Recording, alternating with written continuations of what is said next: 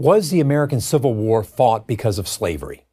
More than 150 years later, this remains a controversial question. Why? Because many people don't want to believe that the citizens of the southern states were willing to fight and die to preserve a morally repugnant institution. There has to be another reason, we are told.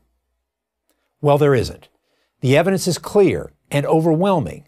Slavery was, by a wide margin, the single most important cause of the Civil War, for both sides. Before the presidential election of 1860, a South Carolina newspaper warned that the issue before the country was the extinction of slavery, and called on all who were not prepared to surrender the institution to act.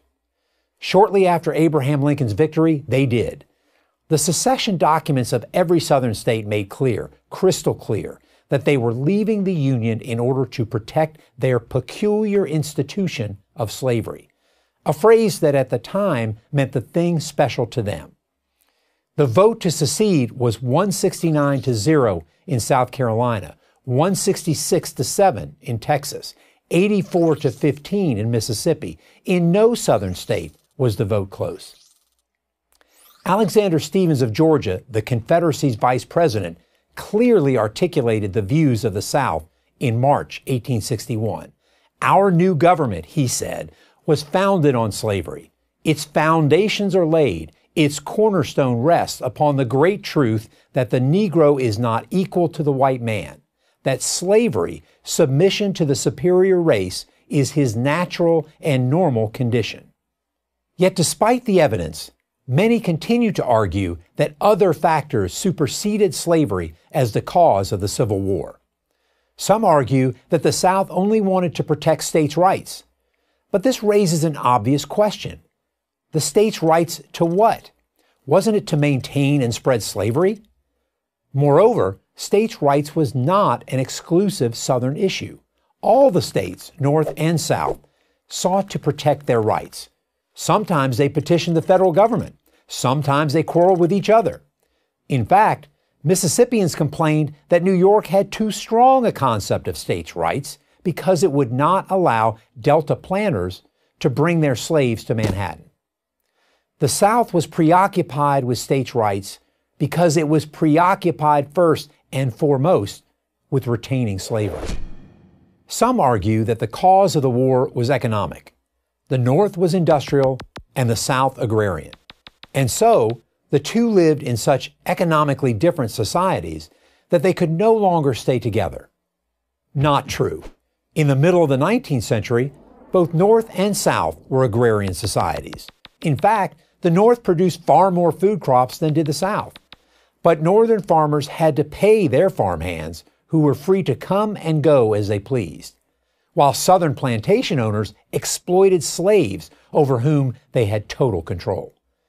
And it wasn't just plantation owners who supported slavery. The slave society was embraced by all classes in the South. The rich had multiple motivations for wanting to maintain slavery, but so did the poor, non-slaveholding whites. The peculiar institution ensured that they did not fall to the bottom rung of the social ladder. That's why another argument that the Civil War couldn't have been about slavery because so few people owned slaves has little merit. Finally, many have argued that President Abraham Lincoln fought the war to keep the Union together, not to end slavery. That was true at the outset of the war, but he did so with the clear knowledge that keeping the Union together meant either spreading slavery to all the states, an unacceptable solution, or vanquishing it altogether. In a famous campaign speech in 1858, Lincoln said, "A house divided against itself cannot stand." What was it that divided the country? It was slavery and only slavery. He continued, "I believe this government cannot endure permanently half slave and half free. It will become all one thing or all the other." Lincoln's view never changed, and as the war progressed, the moral component, ending slavery, became more and more fixed in his mind. His Emancipation Proclamation in 1863 turned that into law. Slavery is the great shame of America's history. No one denies that. But it's to America's everlasting credit that it fought the most devastating war in its history in order to abolish slavery. As a soldier, I am proud that the United States Army, my Army, defeated the Confederates. In its finest hour, soldiers wearing this blue uniform, almost 200,000 of them former slaves themselves, destroyed chattel slavery, freed 4 million men, women, and children from human bondage, and saved the United States of America. I'm Colonel Ty Sigilly, Professor and Head, Department of History at the United States Military Academy, West Point, for Prager University. Join Prager University. Click here to subscribe to our YouTube channel.